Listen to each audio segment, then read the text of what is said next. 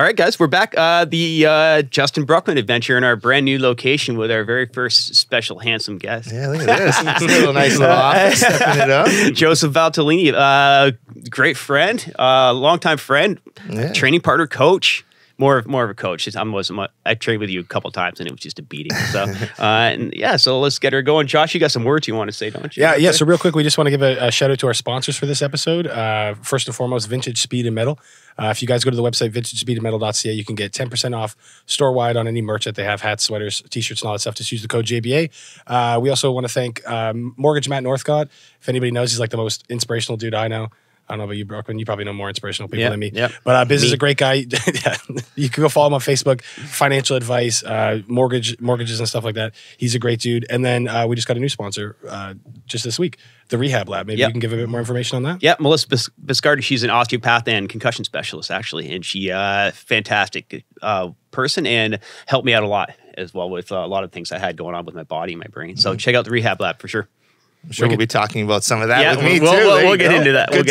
We'll get into that as well. Sure. So, all right, where to start? Okay, keep it simple. Where are you heading next? Heading next. I'm actually home for 2 months. So really? I'm the commentator for Glory Kickboxing, and it's got me busy. Yeah. I think in the last 3 months, I went from, hold on, let me see, France, Germany. I did Chicago, the BTC in Niagara, China, and Amsterdam in 3 months. Holy shit, that's crazy. Too much. Eh? I mean, I hate planes. I hate sitting on planes. Oh, I know. I hate plane food. Makes me sick to my stomach. I can't even go on Air Canada and look at the damn food plate. Makes me sick. Really, eh? The movies on there, can't even look at it. I've been on the plane so much. It's been a disaster on that plane. I hate flying too, man. I have a bunch of drinks and just try to go to sleep, man. See, what's happened to me? I don't know. All of a sudden, I've gotten vertigo on the plane. Weird.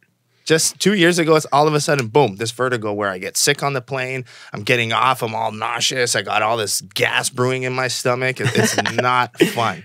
So that ruins it for me. Like once I get to the Glory event, it's awesome. You're here with friends. You get to be with colleagues, you know, conversations with some of the best martial artists in the world. But then you go on the plane home and then you're sick to your stomach and you're throwing up sometimes at the airport. Vertigo's nasty. Yeah, I don't get that. I just nasty. Physically, I don't get like anything on airplane. I just like emotionally I crumble, man. I stress out for like days knowing I'm gonna fly, and then I'll go away, and I'm like the whole time I'm away, I stress out knowing I gotta fly. Really? Fly What home. is it? I don't know, man. The tight space. I'm claustrophobic, so feeling that tight space drives me nuts. I used to love flying like everywhere, like short flights, long flights. And I think it was my second flight home from Tokyo. I just fucking snapped, and like now after that, every single time I fly, I'm like, so I'm like literally just get shit faced. I snapped once. It was one of my earlier pro fights. I'm sitting on the plane, New York. You're always in that smaller plane, and all of a sudden turbulence hit, boom, and we did this big drop. Then all of a sudden, it's like I started hearing the engine noise more, and I was like, "Man, what's happening?" So since that day, I only wear noise canceling because I need to block out that sound. Because if I hear that sound, it just gives me like that anxious feeling, man. I'm exactly the same. And then 16 hours to China, I'm hearing that. Just ridiculous. Getting noise canceling was a game changer for me as well. The best. Helps out huge for sure. Yeah, you need it. You need it. So do you know where you're going next? Or the next one's Amsterdam again. Oh yeah, cool. Yeah, we're there about 3-4 times a year, which is cool. That's so fun cool. little city. Yeah, it's sad to say that. Yeah, you get a little bit of this, but it's actually when you go to the same city, like you don't want to go out anymore. Like how many times have I been to the red light district? Like that's enough. Like I don't really care to go again. So it's sad to say, but sometimes I'm like sick of Amsterdam. I'm sick of Paris. Like we always say like, ooh, look at us. We're in Amsterdam getting sick of it. But it's like, you see a lot of hotels. It's a lot of those interviews. It's not as fun. I mean, how many fight weeks have you been in? I know. It's like you're in a brand new city. You don't even leave the hotel. I had this conversation the other day with someone. Like, everyone thinks it's glorious. I'm like, dude, we're sitting in a smelly hotel with like 4 dudes who've been cutting weight all week. It fucking sucks. I've gotten bougie though. What's that? Like I've been bougier. Like I mean, if my fighters now take my ass for my own room. Oh I travel for sure. so much that the luxury of having my own room is like on the contract now. Yeah. You know, you want me to work with you? I was like, I'd rather not get paid and have my own room than to I sit agree. in a room where now you're using my blanket to cut weight and it's all wet and there's towels everywhere, your scales. I'm an OCD neat. I want things clean. Yeah. Like, man, I pack in packing cubes. I got packing cubes all organized. I'm like super OCD. So when someone else messes up my space, I don't like it. Yeah, and you just got to have your that time away. Yeah, because you're surrounded by people the whole time you're there. So when you need that time out, you got to take it, man. Yeah. I'm go hide in my room. Oh yeah, like man. It's not the life isn't nearly as cool as people think. You know what I mean? It's a lot of work, a lot of stress, and you really don't it's not as glorious as it sounds. It looks. Right? You recently went to Japan again. That's pretty awesome. I was in Singapore. Oh, okay. Yeah, we went for the World Champion for it was called Gamma. It was Global Association of Mixed Martial Arts. Like it was supposed to be amateur, but it was just amateur rules. So it was all pro. So I had I went with Team Canada as a coach, and I brought one of my own kids, and he made it right to the finals. It was awesome, and it was a really good experience. I fucking loved it there. It was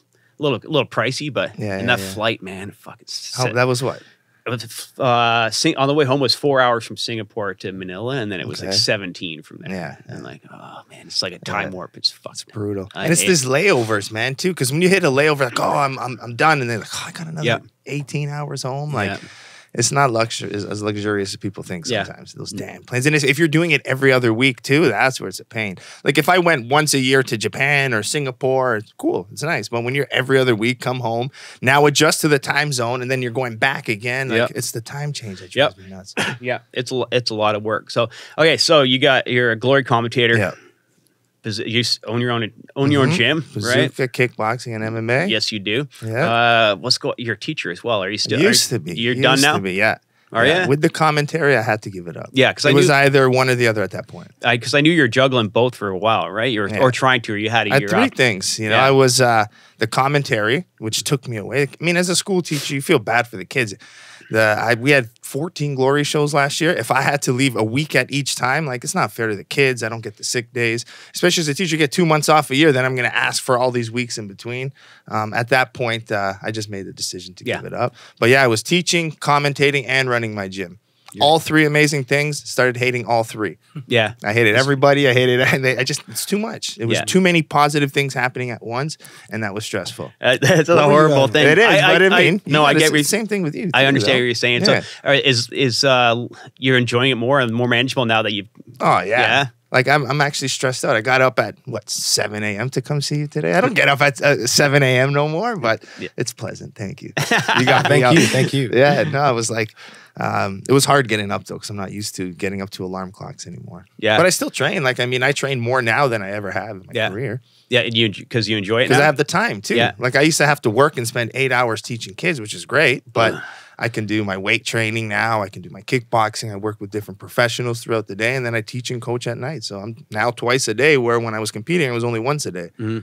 So nice. When you were still competitive, did you, because I know how I felt by the end of my career, were you still enjoying training even though there was all that stress to compete? See, the issue with me was I kind of got pulled out a little early than I would have liked. So I was in like the peak of wanting to dominate everything. Yeah. Like there was no any other question in my mind. It was continue to win this belt, continue to dominate, to be the legend. Like I was still like overly motivated. If I maybe defended 10 times, you know, and it starts getting a little bit boring, winning more belts, but I wasn't at that point. So I kind of was, in my mind, I still had a lot of fight left in me. So that's why I train so much now. It's because I'm not done. Like I still have so much feeling and passion into the sport, and it drives me nuts. People are like, oh, look at you now, you're in better shape. I was like, yeah, of course I am, because I'm a martial artist. That whole process of me fighting was just the next step to get me better, you know? So I mean, it's not the end of me now. What, I have to stop doing martial arts now just because I don't compete?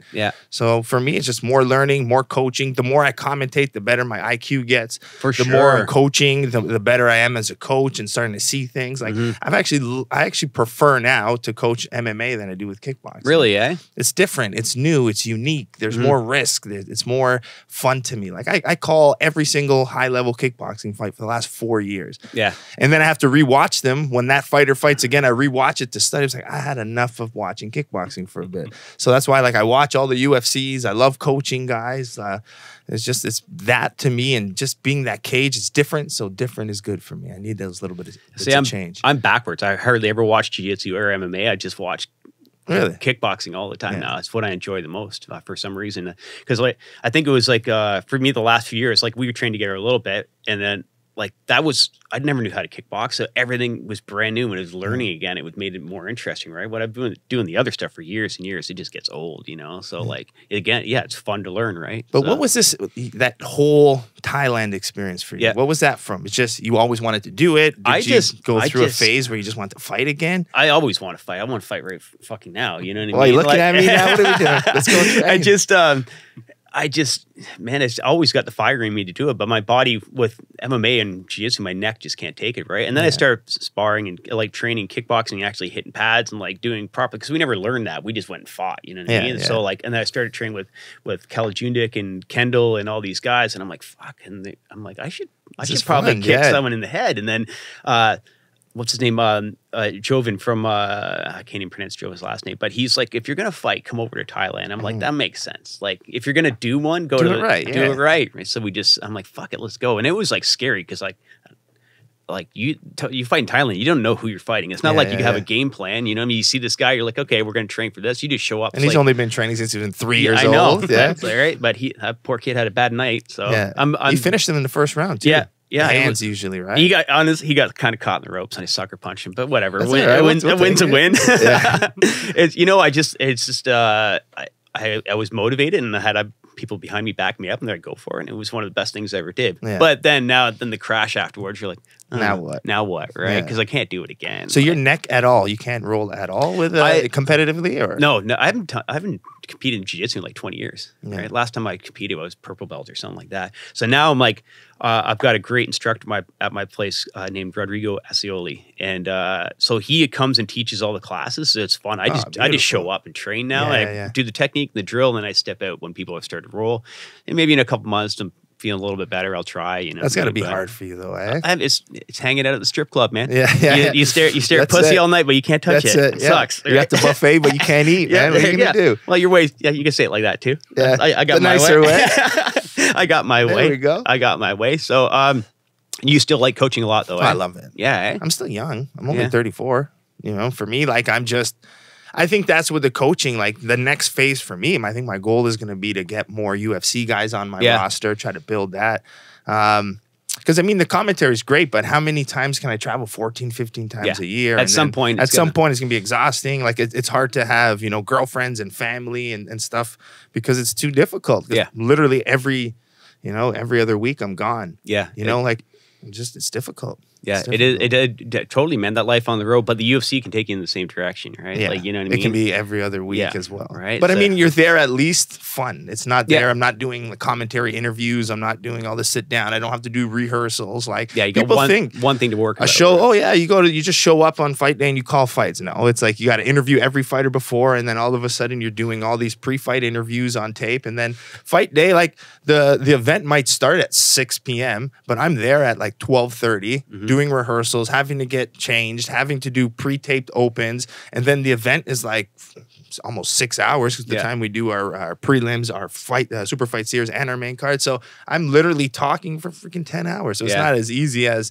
you know, people think it's long. It's fun, but it's exhausting. And man. Countless hours of research on each guy to know what they're all about and everything, right? Yeah. And I mean, I've worked with some amazing guys like Mauro Ranallo, now with Todd Grisham. Like those guys are pros, so those guys can close their eyes and do it in a heartbeat. Like, I mean, I'm still basically, you know, I'm in the big leagues and I'm learning as I'm going. I didn't have a chance to do smaller shows or build myself up. And our last show, man, my biggest public speaking, I would speak at my school in front of kids, 30 people. Yeah. Now all of a sudden there was 32,000 people. I'm having to talk in front of them. Like that's new to me. Like I was terrified. Sweat dripping everywhere. Like my face was covered. Like that's 32,000 people, you know, listening to me speak in an arena. Like I was terrified. It's also way harder than people think. Like it's commentating. All you're doing is talking about what's happening in front of you right now. I'm like, that's not so fucking easy, man. Like it's on the fly. It's fast. You have to know, like, you can't, to be really, really good at it, you can't bullshit your way through it. You got to be pro and you got to practice, right? And it's your voice changes too, right? Like one of my big thing is like Todd, who I work with now, is a big yeller. So I'm like, oh my God, not gonna do it. And then if I go in there, yeah, Todd, that was great. You know, like, so trying to match the levels it's something that's difficult as well. Like you have to work with your partner well, which I think is good and fun. But I think the hardest part for me is more the interviews. I think talking about fights easy, but now it's my turn to go into the ring and I have to find the right questions to interview you. I think that sometimes could be the challenging phrasing questions. It's more like the skill of journalism, not the questions itself, but like how do you like put the questions together where it flows well? They understand it. They're getting the right answer. So I think the journalism part is the part that I'm constantly working at. Yeah, it's hard too because like you've seen it from the other side where you've done a million interviews. Yeah, and they fucking suck because people always come at you with the same stuff. Boring questions. Right. So like you don't want to be that guy either, right? You want to give your guy a reason to talk and bring out the best in him as well. But I find the in-ring part is hard for that. Yeah. In-ring. Because it's like you have seconds, and I'm gonna be honest with you, fighters are pretty terrible people to interview. Yeah. I mean, it's very difficult. They just don't have sometimes there's no personality or they don't want to talk. And like, I can go up to someone, oh man, like, great, man. Great fight. You know, knock the best fight of your career. How are you feeling? I feel good. Yeah. And they're like, okay. Like, all right, next question. So you have to constantly go on the fly instead of like, if you gave someone who's great at talking, like, man, that was the greatest fight. You hand them the mic, they're going off. They're going to dictate where they want the interview to go. It's not always 1, 2-word answers. So some interviews can be great. And then you go to China where I'm the question to the Chinese translator, back to the Chinese fighter, back to the Chinese translator. And it's just too much, man. Yeah. I think they should be a lot more selective in their interviews. Like for sure. Like, yeah. I believe that as well because these guys, a lot of them are just not just athletes, but they're not entertainers. You know what I mean? They don't understand. It's not WWE, right? Like if you had those guys, if everybody was a Conor McGregor, it'd be incredible. You know? I find like the UFC is actually a lot better than a lot of boxing and kickboxing because they know they're expected to do something afterwards. You know what I mean? Because it is sport, it is WWE. You know, you know what I mean? So everyone's trying to. Half of them come off like fucking idiots, but at least they're trying to entertain the crowd when they're done, right? So there's so many things people don't understand about your job, like in that part of it. You know what I mean? Like there's a lot to it. You're not just standing there talking. So let's backtrack a bit if you don't mind. How do you want to talk about why you retired? Or you okay with that? Yeah, it's awareness. Yeah, for sure. So why'd you retire, Joe? So after winning the world title, it was concussions, man. I mean, the sport's brutal. As much as I love the sport, I know there's a side that sucks to it. I mean, there was always, and I mean, you can probably speak for it. When we were competing, we knew this word concussion, but we didn't really believe it. We didn't think it was a thing. Like, I mean, oh, you lost your fight, you got knocked out. Cool. You go back, you train, or you get better, or you get knocked down, or then you go to spar. A bell ringer's just a bell ringer, you know, you're fine. And then it's just, I didn't think about it, but things started adding up, and I was playing, it's weird to say, but I was a kicker and punter. And I still got concussions because I played for a crappy team. I played for UFT. We lost every game in 5 years. And I got hit on kickoffs and stuff like that. So I remember one game against Queens. I got, this is as an amateur, I got hit by a blocked punt. Went to, recover the ball, got hit, boom. And then all of a sudden we went out after we got home to I'm starting drinking. I'm like, I can't drink a beer. I started throwing up. I didn't feel good. I didn't know what that was. I didn't know that was a sign of being a concussion. 2-3 weeks later, I think I had my third amateur fight as a kickboxer. All of a sudden, boom, the guy, I was almost finished him in the first round. Referee grabs me. The bell went, and Buddy hit me twice after the bell. Again, don't remember much of the second, third round. After that amateur fight, started throwing up again. So, I mean, 2 back-to-back ones, and then, I would spar, and all of a sudden, I'd hit a jab, and I'm like, man, why am I getting headaches off a little jab? I didn't know it was concussion symptoms. This is still as an amateur, so I was just maybe we should just drink more water. That helped. So, I mean, I think it was the accumulation of not understanding what concussions were when we were younger and understanding them. And then I went to Japan, had to fight twice in one night. I ended up getting dropped in the finals against Nikki Holtzkin. Amazing fight. Yeah, it was good. It was so cool, man. Still don't like it. I think I've only watched it once or twice. I know. I won't rewatch those ones. It's one of my favorite. It's one of my favorite fights of all time. Thank you. I always loved you, but I watched the way you it didn't go your way, but I watched the way you went out, and dude, you got the biggest dick I've ever seen. Thank you. Yeah, man. Yeah, you need to. Come on. No, man, that's people. Sorry, I'd say go out on your shield. You know what I mean? Not to cut you off, but everyone talks like they will. Very few people will. Yeah. And you fucking did. Oh, for sure. So, man, that was cool. And they have $100,000 on the line, gold belts, the dream. Of course I am, man. Yeah, man, that was cool to watch. Yeah. So. It's stupid to say. I mean, I say it now because I think my mind frame is different. But when you're in those moments, for me, it was more than just money losing. Of course. That's why you're there. Do or die. I mean, I had self-talk before the ring being like, I will come out of this the champion. I don't care what happens to me, my life. Like at that point, you're in warrior mode, like do or die. So after that fight, whatever, I mean, didn't go my way, but ended up going right back. I was like, man, my sparring is lacking a bit. Went right back into hard sparring and a lot of good, like I brought in boxers to spar with. I was sparring with Steve Rolls on a regular who just recently fought Triple G. So I went right for the best boxers, trained with them, sparred with them. And then unluckily in my world title fight, I took a knee. And then the symptoms of the concussions just took too long to heal. I was in a dark room for a little bit. I was just like, man, it's like the amount of money you make in the sport, the longevity. If I'm out for a year and I can only get paid every time I fight. So I took a good year to assess, see things out. And in that year, I got asked to do some commentary. We kind of pitched it. One of my best friends, Costa Claudianos, was like, hey, man, you should try this while we're recovering. We pitched something to Glory. Then they took me on for 2 shows. They liked me. And then they offered me a contract that was significantly more than what I was making fighting. So it's been 4 years. I can do this job forever. I think without the commentary, there would have been a lot of men that wanted to get back in there. But I think the job I'm in now, I get more TV time. It's actually made me in a weird way more popular. I get to, the people I'm around all the time. So, I mean, it ended up being a blessing because even now, like the current champions, like if they keep fighting, where are they going to go from there? I think the post fight career is one of the hardest things for fighters, hardest things for athletes. So I think that I had the, I prided myself in, finishing school, being a teacher, being educated, doing things scientifically. And so to not take care of my brain health would have been just the bad mistake, right? For sure. So retirements. I've been retired for 15 years, man. It fucking sucks. I still dream about it every day. Really? For sure. I don't handle it well, man. Like still, I have massive issues with, because I see myself as a fighter still. Oh yeah, it's right. Still Right, and so I don't handle it very well, man. It makes me depressed and I get anxious. And Right? So there's times now where like I'm looking at the divisions now. And it's like I'm calling like the division I was the champion in. Like I never lost my belt. So I look at these guys. I'm like, in my head, I'm like, man, I'm a 3-division champion in my head. Everyone's like, oh, really? I'm like, I'm a 3-division champion in my head. Everyone's like, yeah. I'm like, I'll beat the welterweight, I'll beat the middleweight, and I'll beat the light heavyweight champ. Like the light heavyweight, Joe's like, yeah, I'm about 209 now. I don't need to cut no weight. Like in my mind, I'll beat anybody.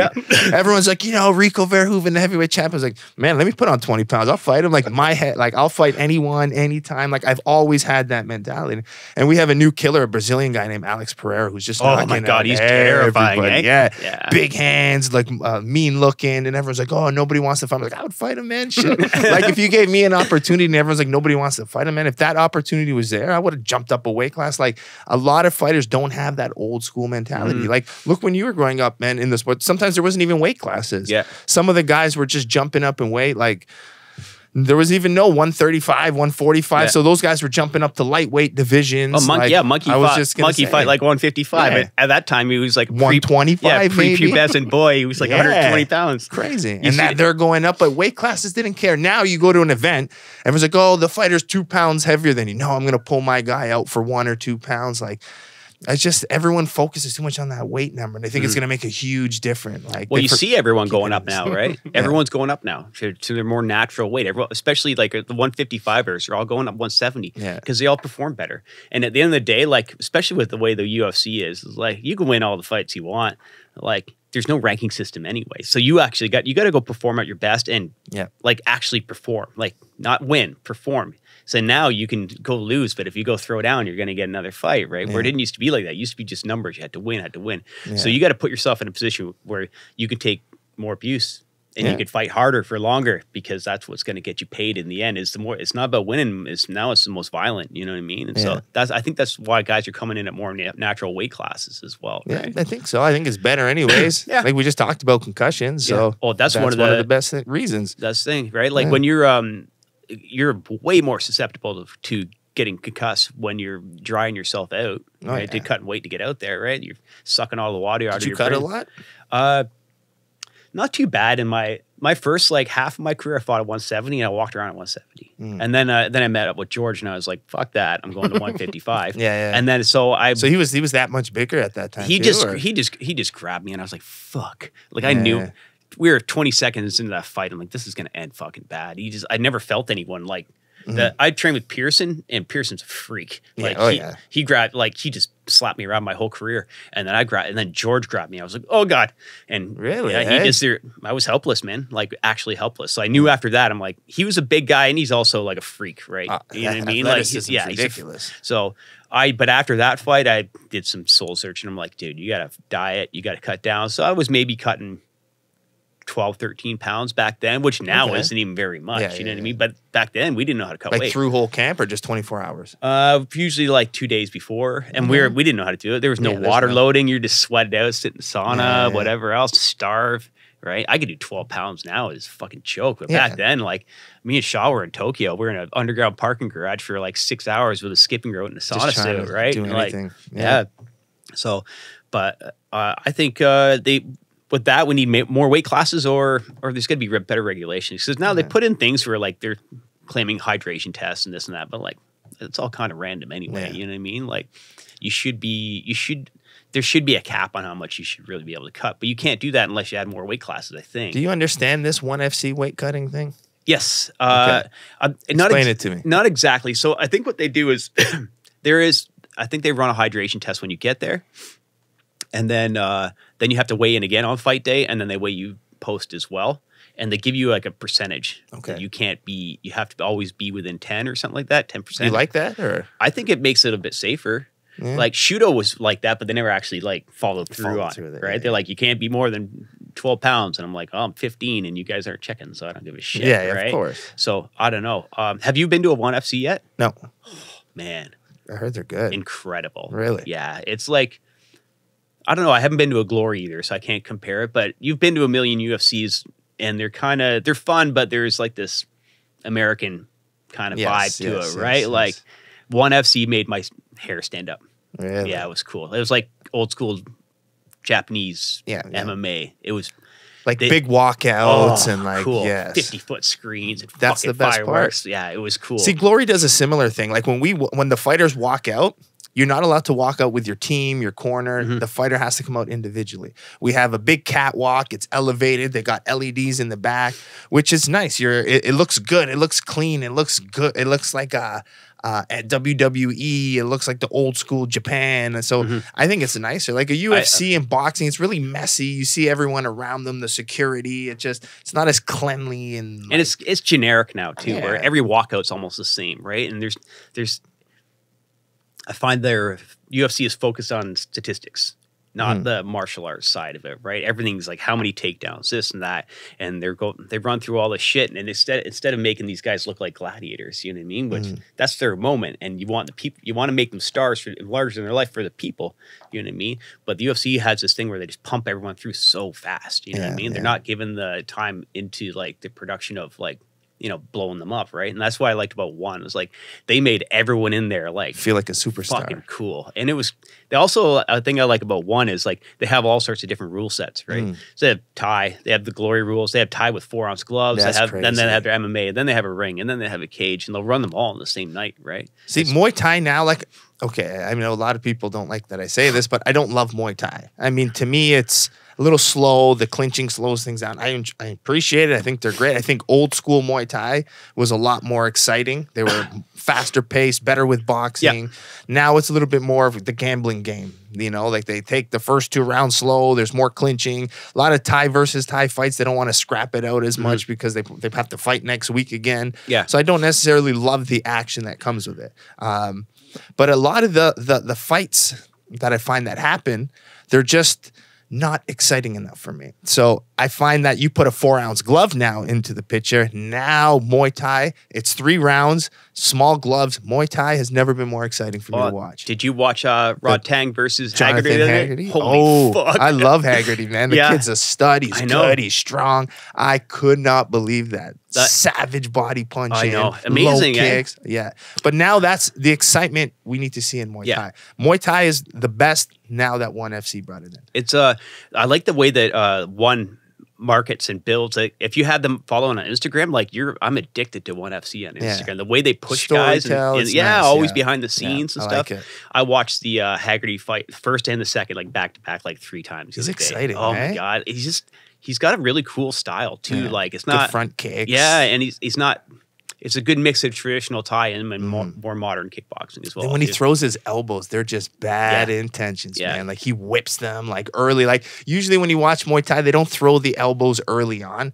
Haggerty's throwing them in like that first round, bang, those cut downs, and he skips in. Like, he doesn't care, man. He just comes to fight. I'm a big fan of that guy. But Rod Tang, I'm like, he's a fucking animal. Because, he's like 22 or 20. Yeah, he's a baby still. Fearless. And you see, it looks like he just ran him over, but Haggerty was hammering him. Yeah. But he just walked through everything. Like he landed nice combinations. You just take it and then hit him with those body shots. You can see Rod Tang's face. It's all like scar tissue. That guy can take some shots, man. But the hook to the body off the catching the kick, I'm like, man, that was cool as shit. Like, yeah.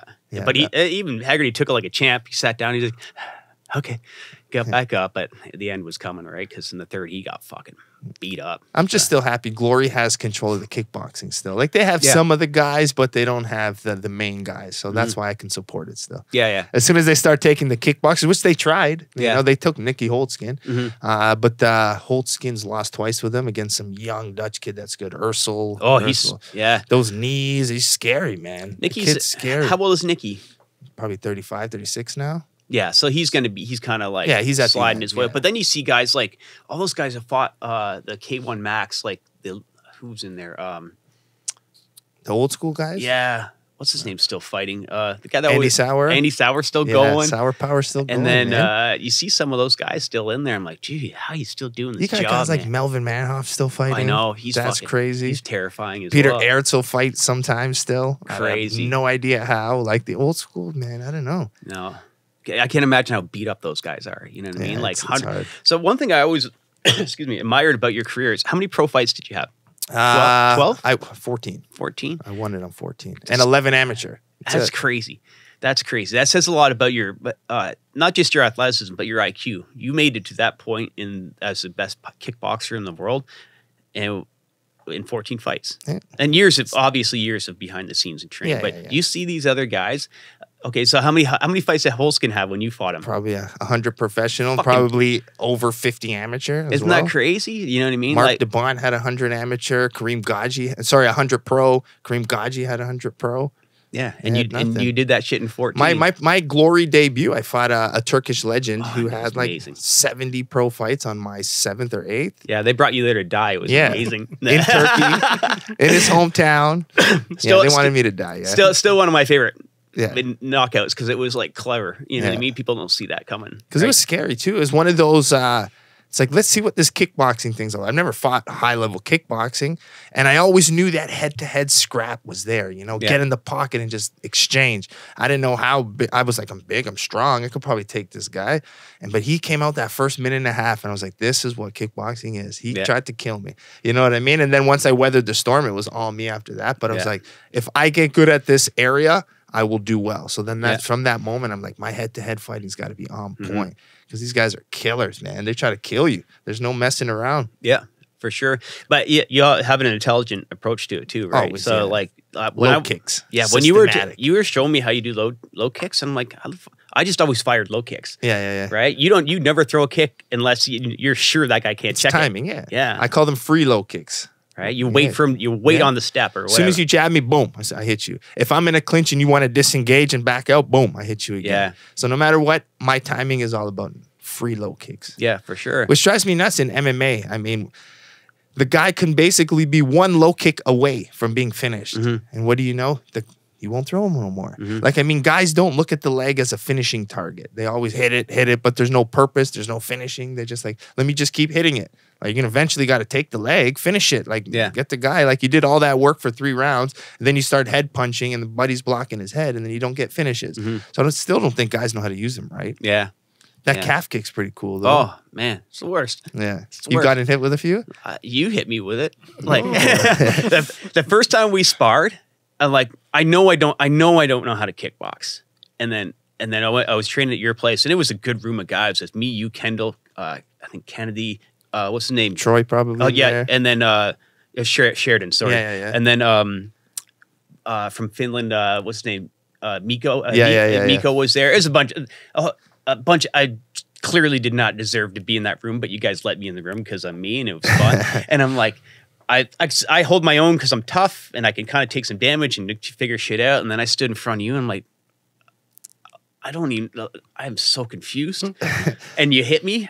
You hit me with left hook to the body and it chopped the leg. And I sat down for a second and I didn't know why I sat down. I wasn't sure if it was from the leg kick. The leg or I the wasn't body. sure if it was the body. I just knew I needed to fucking time out. Yeah, but that's if we started doing jujitsu, it'd be just worse than that. I'd be just tapping before you even grab me. But it's crazy because people don't understand how they just see like I'm not ignorant to it. You know what I mean? I understand how much technique and skill there is involved, but I never knew how complicated it really was. And it never understood the levels until I was in a room with you, and I'm like, dude, you know fucking nothing. Being tough is not going to help you today. It's actually going to get you killed. That Bruce Lee quote, I say it all the time. It said, when you first learn an art, you know, a kick is a kick and a punch is a punch, right? So it's just when you first see it on TV, it's like, oh, the guy's punching and kicking. As you learn the art, a kick is no longer a kick and a punch is no longer a punch. When you realize how detailed things are and the science behind it, it's like, man, this is so complicated. I know nothing.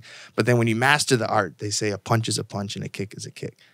It's pretty deep. Yeah, absolutely. I got deep on you there for a second. Had to bring it deep. Absolutely. Yeah. It's one of my favorite lines. Because especially now with jujitsu, I'm so frustrated with jujitsu. One, I could only train it once a week if I have time. I'm trying to jump. I would like to do gi, but I've been doing no gi now because it's helping with my MMA coaching and stuff like that. But me doing it once a week, I come back and I suck. I need to practice more than once a week to be good at it. So I at the point, I'm just like, I'm not doing it. Because it's like, I can't suck anymore. It's just, I can't go through that learning curve right now. It's stressing me out. Taking your ball and going home. Yeah, like I'm just so pissed off. Like if I can't win, I'm strong. Yeah, I'm strong so I can get away for 5 minutes. But after that, I'm done. I'm gassed out. I'm getting calf cramps. I don't get calf cramps.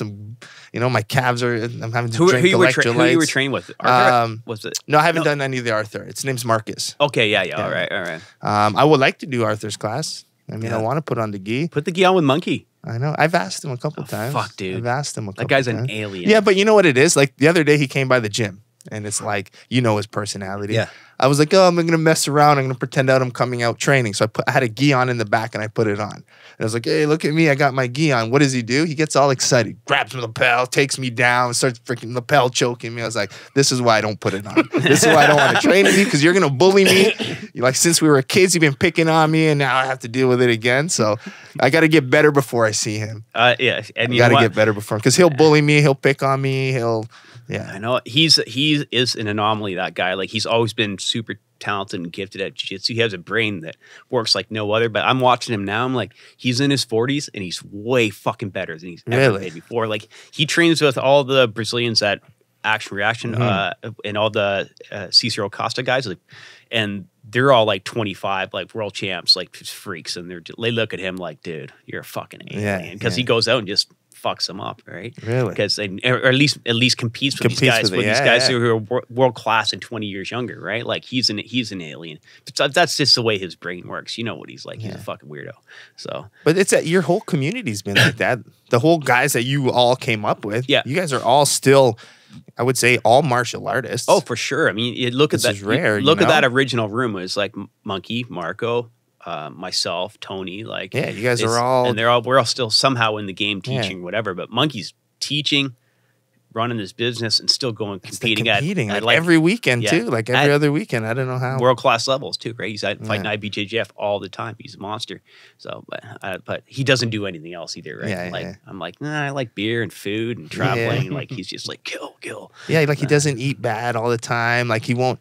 It's the ice cream and sweets he'll get him, but like he's always healthy. Like I feel bad. Like I'm in good shape, but every time I'm around him, I'm like, jeez, I don't feel fat. I'm the same. Like, should I eat if he's looking at me? Because since we were kids, he'd always like poke at my stomach when I was young. I was like, man, I get the guilt too. Like it's the same thing, man. I'm just like I almost looking down at me because I'm eating something I'm not supposed to, you know what I mean? Because like I know you're going home and having chicken and avocados, but fuck off. Okay. Right. So I don't need it.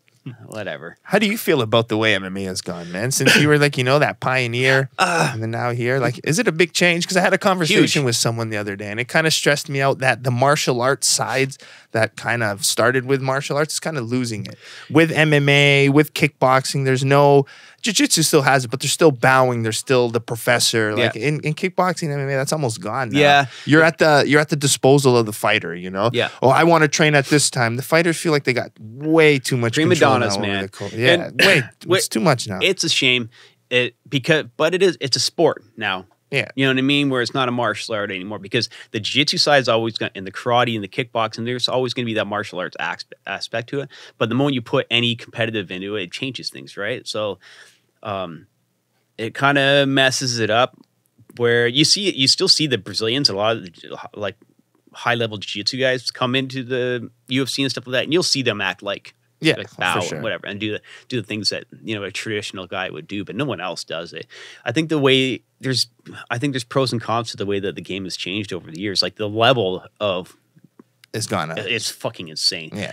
I look at the 155ers now. I'm like, fuck that. Yeah. Like, my balls are like, you could be that guy. My brain's like, dude, that guy will fucking eat your lunch. Yeah, you know what I mean? So, like, what's a shame is, like, people don't even know the difference. You know what I mean? Like, I can appreciate how talented and how much better these guys are, but the average fan just sees two knuckleheads killing each other. You know what I mean? Exactly. So that's why I've always appreciated the Japanese MMA, because the fans really actually appreciate and understand what's going on. Where North America, it's still that. And you always go back to that guy at the first UFC, bleed motherfucker. Yeah, that guy, right? People see still it like that. Yeah. Still there. I like the fact that the level has gone up and there's opportunities for guys to compete and train and make money and whatever else. But there's also, it's lost that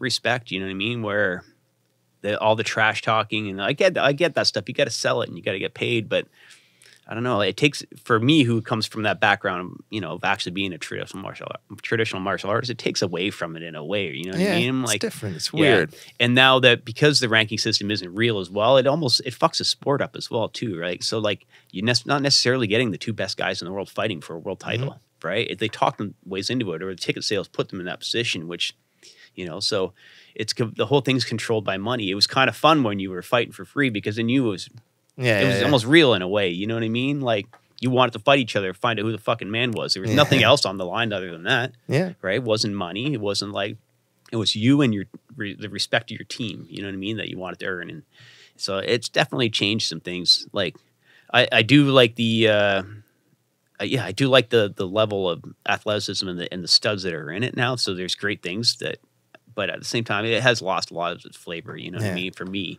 I don't sit around and watch fights anymore, hardly. Right? I know we got to talk about something on the show, so I'm like, watch the highlights tonight. Just quickly. Right? And I'm like, okay, at least I know who won. You don't follow the UFCs as much anymore? It's just... Hardly ever, no. Okay. Like I said earlier, I watch a lot of kickboxing now. And I'm starting to pay more attention to jiu-jitsu again, because I'm starting to enjoy it. Seems like it's growing, though. Like, if you see all the different... Absolutely. Leagues and the world championships. Yeah, it's huge. Absolutely massive. But for me, it's like, I do it every day, and I'm like, you get out of it. And I get injured, so I don't get to play. So it makes the job hard sometimes. But I still like what the Brazilians and the properly trained guys bring into the mixed martial arts. So that kind of brings it back down to earth, right?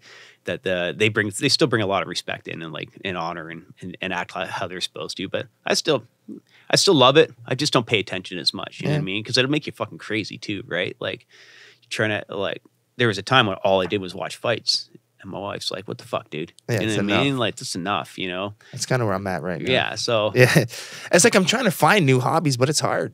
It's hard, man. It's like I started shooting guns. I'm into, like, going to the range and trying tactical shooting. I've tried a little bit of jiu-jitsu to take my mind off of kickboxing, and then I listen to podcasts. I'm trying to listen to non-fight podcasts. It's just, I can't, man. I'm stuck. I do the same thing. Trapped. I feel like, because now I understand what it's like. I have a kid. I'm like, okay, we're gonna put you in this, and we're gonna put you in this. We try to find all these, and then diversify his brain. Yeah, and then he's like, no, I don't like it. No, like, I feel like I'm the same thing. I'm like, ooh, I'm gonna try this. I tried archery for like 6 months, and I tried this over here, and I'm like, just get bored quick, because there's nothing like fighting. Yeah. I wake up, I look at social media, everyone I follow, fighters. Yeah. I go, work out, everyone on my team, we're fighting and things. Then I coach at night. Then I come home, hey, there's fights on. Or I got to study fight, so it's too much fighting sometimes. Yeah. I like it. I love it. But Yeah. I'm trying to find other interests, man. I got to find something. I don't know. I've tried. Anything. Man. I have Give tried. Me anything. I've tried so many different hobbies. I'm trying to read sometimes, but they end up being fight books that I'm reading. And it's just like, I feel the can't sa- escape, man. I feel the same way, man. I don't know. And that's the hard. Everyone thinks that. For me, they think I train all the time. Like, I'm never on them. Like, I'm on the mats and I'm just standing there. I don't actually get to train. You know what I mean? And like, so it's. I'm looking for a hobby that I can do that actually keeps me in shape as well too. Because I started doing judo because it was, like. Have you tried the yoga? Fuck that, man. Okay. I do a little bit at home. It's my New Year's resolution. I'm gonna try to do one like hot yoga session a week because I know how the benefits of Yeah. it. But I'm like, dude, that's not a fucking hobby. Yeah. You know what I mean? Like, no. It's still doing exercise. Yeah. Yeah. It's got to be something fun too. Yeah, man. You know what it is? I don't know what There's it got to could be. be. There's got to be a competitive side to it. Or why are we doing it? That's why I thought the shooting, I'd get into some shooting like courses and like the tactical stuff. I've learned how to holster. I have an action range I go to. I'm trying. That's the one I'm trying with, but it's still hard. I know it's not the same. I'm like, I tried.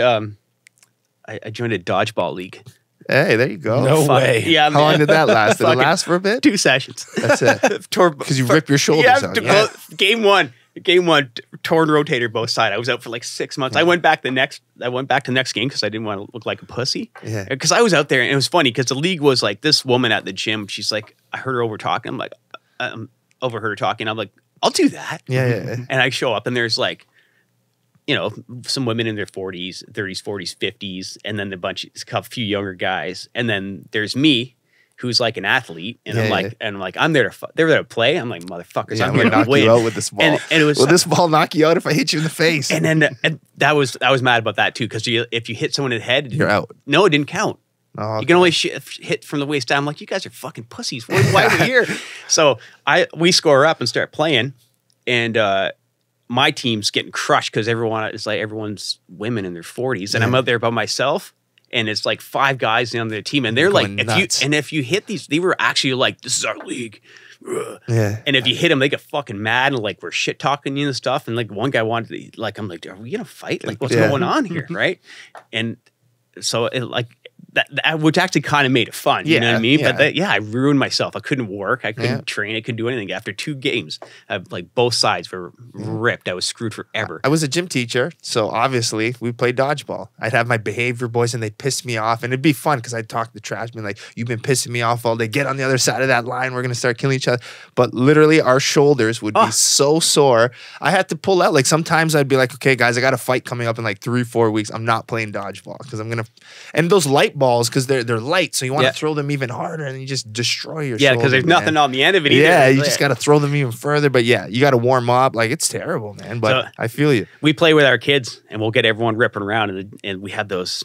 They're just like little happy face balls, you know what I mean? Yeah. So you can't kill anyone. But I'm like, the rule is, if I hit you, right, you owe me 5 burpees. But if I hit you in the head, you owe me 10. Yeah. Right?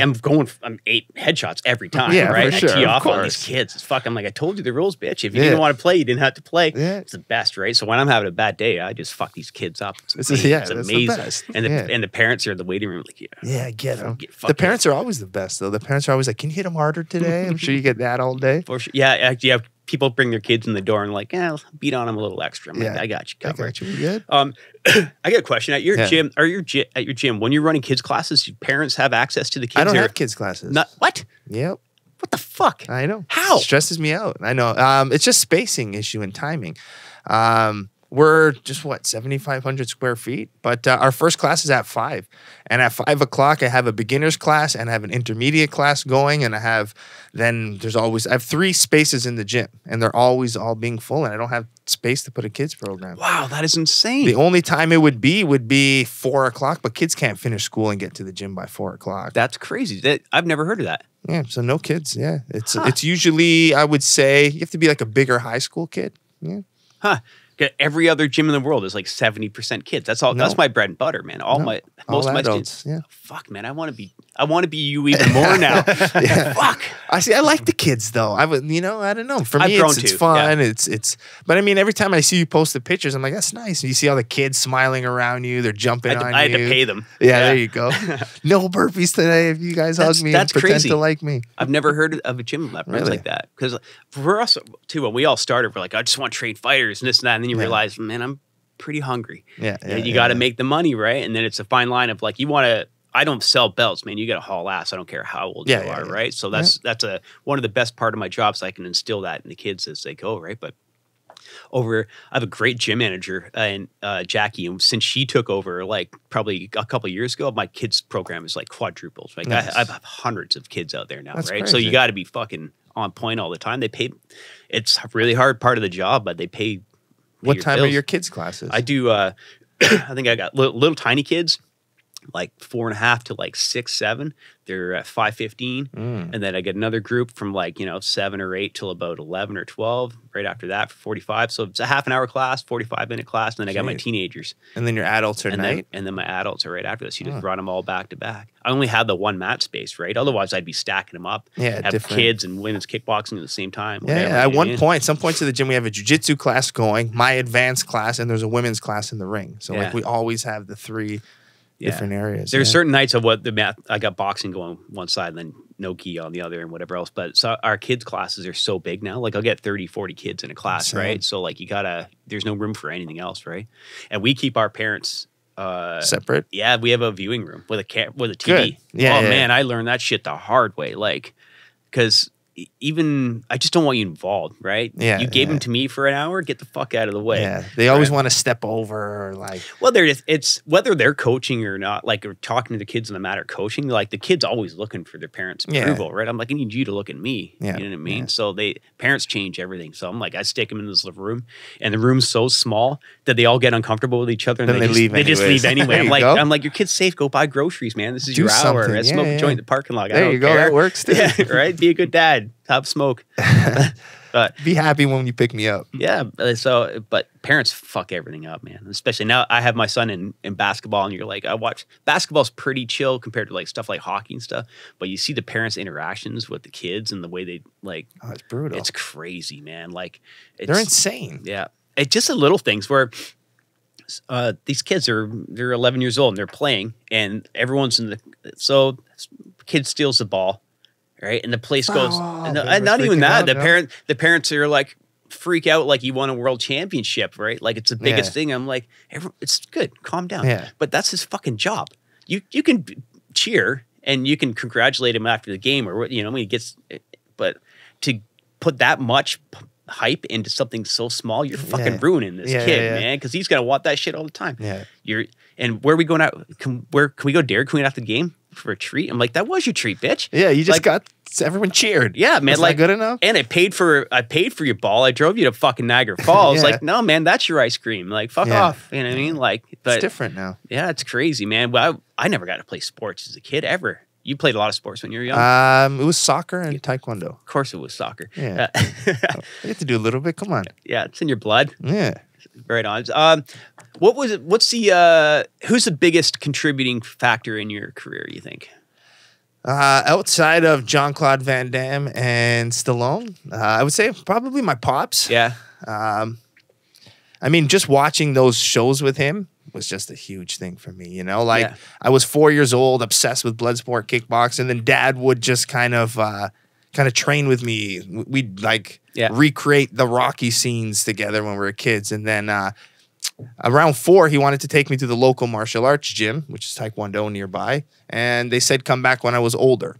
So from 4 to 7, my dad kind of just trained me at home, his own, and then at 7 I started Taekwondo, and then did that well, got my black belt really young, which again, I don't know if that means anything to anyone, but I got it really young. And then I met someone like Monkey Nanku there, who was professionally fighting, and hearing about you and everybody. And that kind of was like, man, this pro fighting thing is pretty cool too. So I've always had that in my mind to be a pro athlete in something.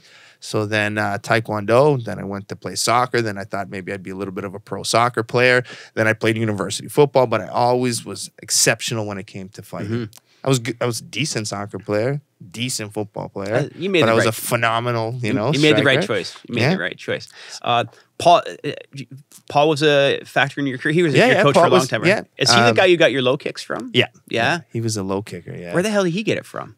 He worked with Gary Goodridge for a bit. So he was in Japan a lot, and he was just hanging around a lot of the Japanese and the Brazilians, and they were really good with their low kicks.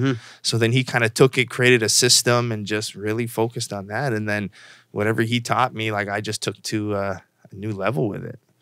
It's just a strike for me. It's so easy. Yeah. It's so easy. And I just don't see people doing it, and I'm happy because I think that one strike has made a name for me. It's kind of like in the old days you saw Ernesto Hoost, Mr. Low Kick, Mr. Perfect. So he was the guy for low kicks, and then no one even threw low kicks much. We saw a little bit from Jose Aldo, which stresses me out that he doesn't throw them enough anymore, which pisses me off. But yeah, then it came to me, and I think it was my fight with Raymond Daniels and the amount of times I throw low kicks. I don't think many people do anymore. Yeah. Yeah, it's a lot. Yeah, there's a lot of them, that's for sure. That was a fun one to watch too. Like, it's funny how people actually still think, you're like, I take that.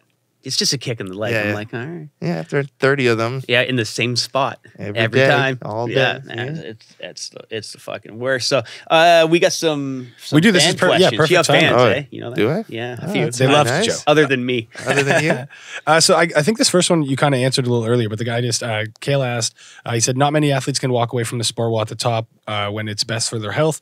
What were the final signs or warning signs that made you realize this was the time? So it was definitely concussions for you. Yeah. It was the concussions. And at that point, it's just, I wanted longevity in the sport. I've seen too many colleagues stuttering, forgetting things. And again, we just talked about people who have influenced me in my career. I said Gary Goodridge used to come to my gym with Paul all the time and train and spar. And, you know, it got to the point where, like, I saw documentaries after where he was having a hard time speaking. He was on antipsychotic, antidepressants. And I was a big spokesperson for CTE and concussions and brain injuries.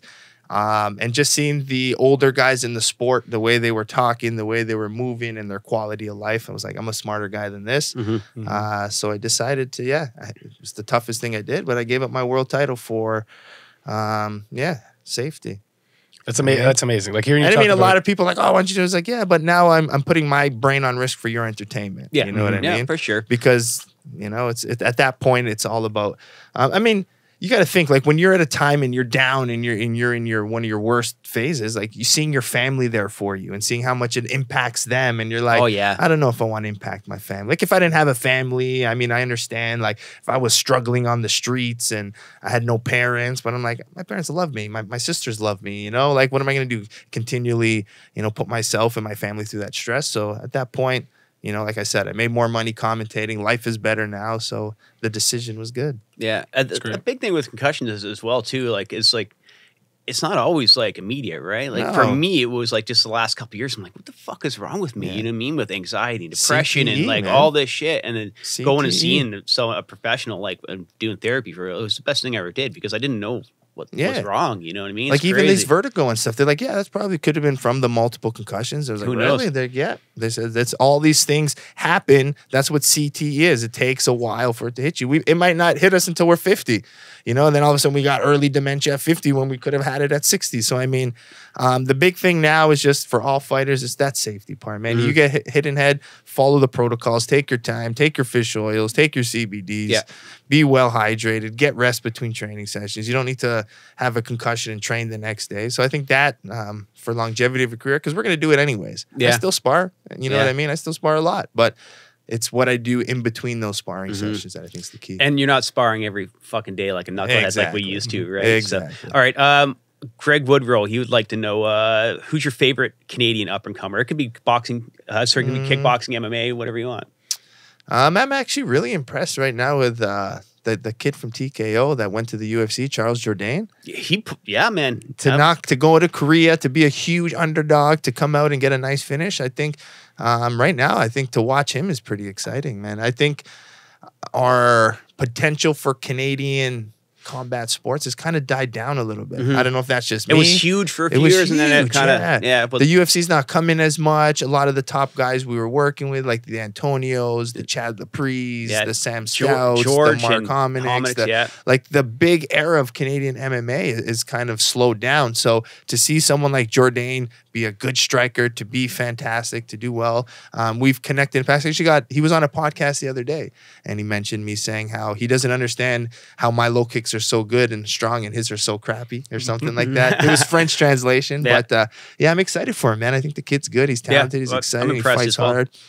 Yeah, so that's probably one I've been looking forward to. That's awesome. So Spinning Backfish, shout out to Spinning Backfish, by the way. They're curious. What do you think is the most realistic boxing movie of all time? The most realistic boxing movie of all time. Well, the Italian Stallion's got to be the most real, but Rocky 1 was pretty cool. That whole story. You can't fuck with that one. Can you beat Rocky 1? I mean, I do like the they're pretty cool now. Like the new Creed's pretty good. Creed's pretty to cool. See that struggle, to see him. But I still think the Rocky 1, man. Just the way of him being from Philly and him, like the whole story behind him. I think the storytelling really made us connect. So I'm going Rocky 1. Rocky 1. Yeah, you can't fuck with Rocky 1. Watch Cinderella Man, man. You cry Cinderella Man's pretty good. Cry like a little girl. What do you think about Never Back Down? Have you ever seen that movie? Fuck off, man. Is this a touchy subject? Don't bring that shit to me. It is such a bad movie. It's brutal. Someone gave it to me They're as terrible now. We had grading or something, and they gave it to me as a gift, like a DVD. It's still sitting in the I package. think there's Never Back Down too. Maybe we got to get you that one. Of course there is. I'm not going to watch until I have the entire set. Yeah, right. Then binge watch it. Okay, we have one more. We'll ask. So Dan Mayer just wants to know, who was your toughest opponent? Toughest opponent. Toughest opponent. Let me see. Of my Glory opponents, I would have to say probably Holtzkin. Yeah. But one of the toughest fights in my career was probably my 4th pro fight. I fought a really tall guy by the name of Ben Case. He was tall. He was southpaw, and he was awkward in Muay Thai. So he would lean back against the ropes, use his teeps, use his knees, use long distance really well. So it was really hard for me to finish him. I think I got a finish in the 5th round, but he made me scrap. And it was one of the more awkward guys I fought. So I would say him and probably Holtzkin. But again, the Holtzkin in my mind was the second fight of one night, which made it more difficult. If you watched the fight, I was hurting his legs, man. If I had full juice and I had full power to sit in there, it would have been a totally different fight. But I think what made that fight more difficult was I just fought 30 minutes before the top point karate fighter of all time. 20 minutes later, I had to fight one of the best welterweights of all time. So I think that was the challenge of being in a tournament, being in Japan, jet lag, the big stage, and fighting Nicky Holtzkin. So that's what made it extra, difficult. Yeah. Nicky's one of the greatest ever, man. Yeah, still would have been. Yeah. It's not. And now I have one random question. Took him 100 fights, though. Fuck him. Yeah. Fuck him. Tell him. You guys mentioned earlier that you specifically said that public speaking was scary. I'm curious, would you guys find public speaking scarier than fighting? I would say so. Scarier than fighting, though, yeah? For me, I would rather fight. Yeah.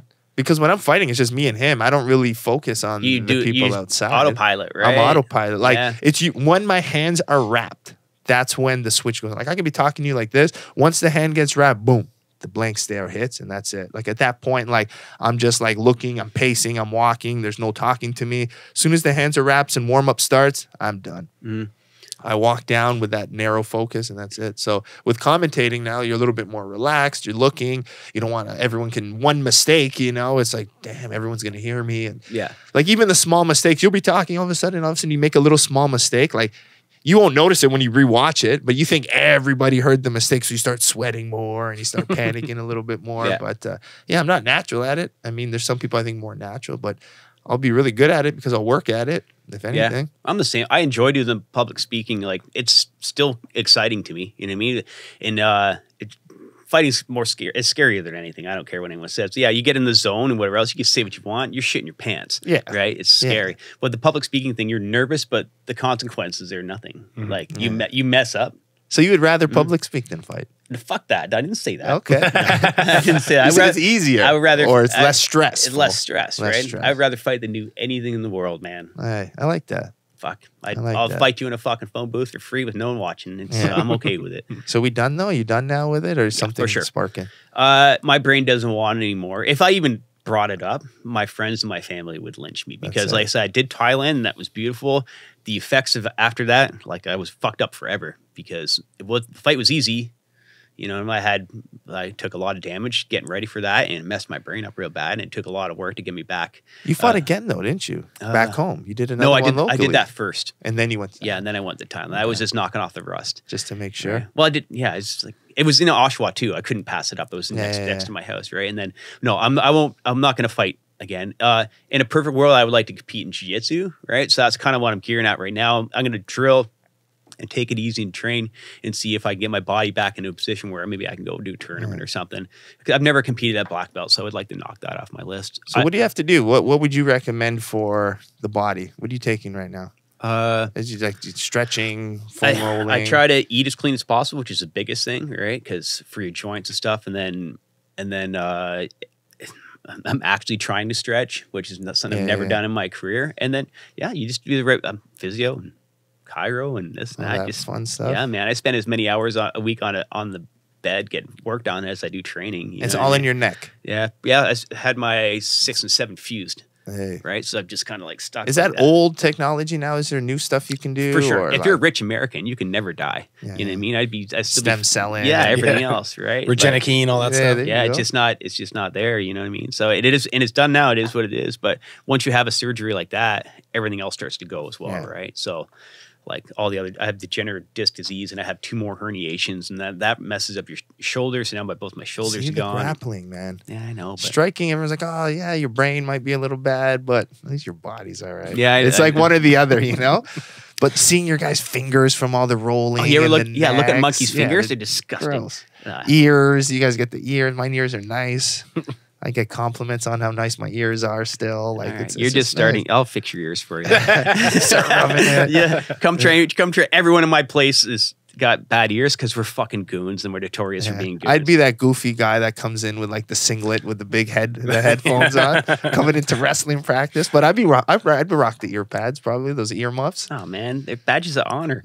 All right, I think we got to get rolling. Actually, I think so. Our time is up. So I gotta plug real quick as on March 29th is the 3rd annual Toronto Police Charity Roll-a-thon, and it's at the Toronto Police College.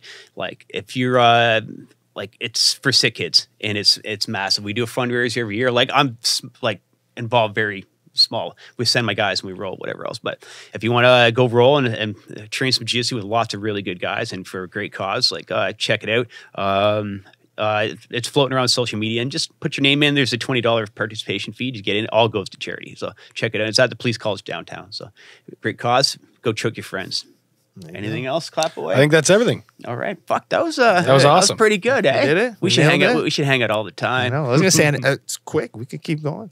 Yeah, we're getting kicked out. We'll do it again. All right. Well, I'll catch up with you real soon. I know how awesome you are at returning text. Yeah. So you just sent me an address. You didn't ask me a question. You didn't just send me an address. What did you want me to say? Thank you for sending the address. Well, I don't know. I got it. Fuck that. Because we want confirmation. We go. Yeah, I do. So you're the crazy boyfriend now. I have to reply within a certain time, or you get upset. He referred to me as the boyfriend. Crazy boyfriend. Thanks. You're the best girlfriend ever. Oh, why can't we both be boyfriends? Come on, man. 2020. I can't figure out how that works. All right, cool. I think we're out of here. Man, that was awesome. Brother. Thanks a lot. Appreciate it, man. Boom. Thanks, man. Pleasure to meet you. It was an honor. Nice to meet you.